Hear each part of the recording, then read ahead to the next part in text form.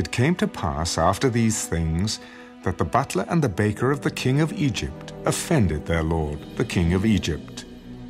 And Pharaoh was angry with his 2 officers, the chief butler and the chief baker. So he put them in custody in the house of the captain of the guard, in the prison, the place where Joseph was confined. And the captain of the guard charged Joseph with them, and he served them. So they were in custody for a while. Then the butler and the baker of the king of Egypt, who were confined in the prison, had a dream. Both of them, each man's dream in one night, and each man's dream with its own interpretation. And Joseph came into them in the morning and looked at them, and saw that they were sad. So he asked Pharaoh's officers, who were with him in the custody of his lord's house, "Why do you look so sad today?" "We each have had a dream, and there is no interpreter of it." "Do not interpretations belong to God?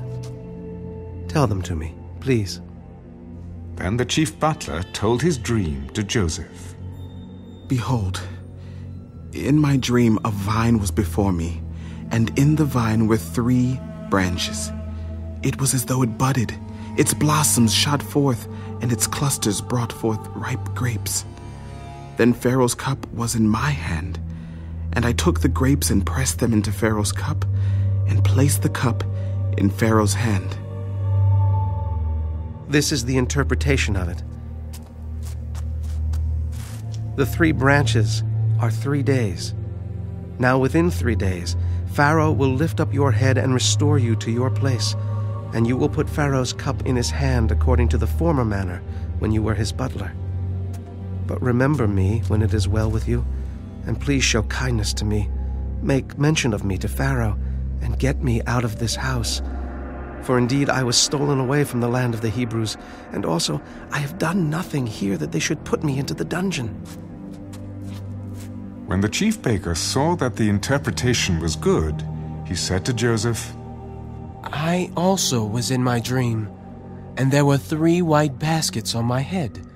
In the uppermost basket were all kinds of baked goods for Pharaoh, and the birds ate them out of the basket on my head."